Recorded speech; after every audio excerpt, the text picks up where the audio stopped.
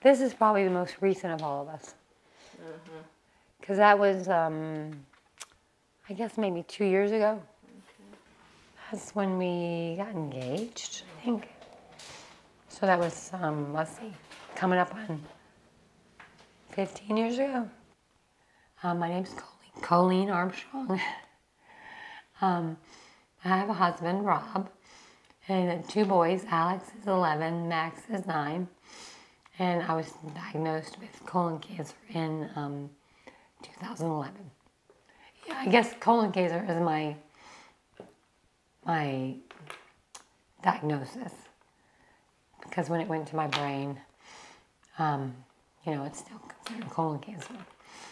So, I had brain surgery, and then a spot showed up in my chest. That's what I had the radiation for. And I think that's what affected my voice. You know, when you have kids, you can't really stop going. So you just kind of have to keep going for them, and basically I think that's it. How was Pack Health able to help you? Oh, it was great.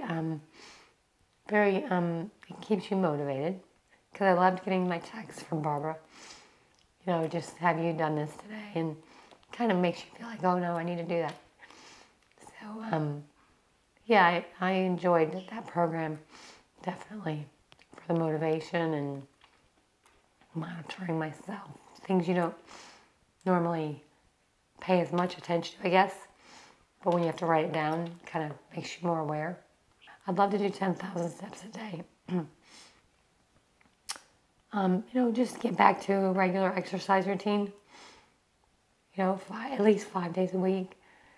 Maybe start lifting some weights, just something to build some muscle. Because when you don't do anything for so long, you lose all that.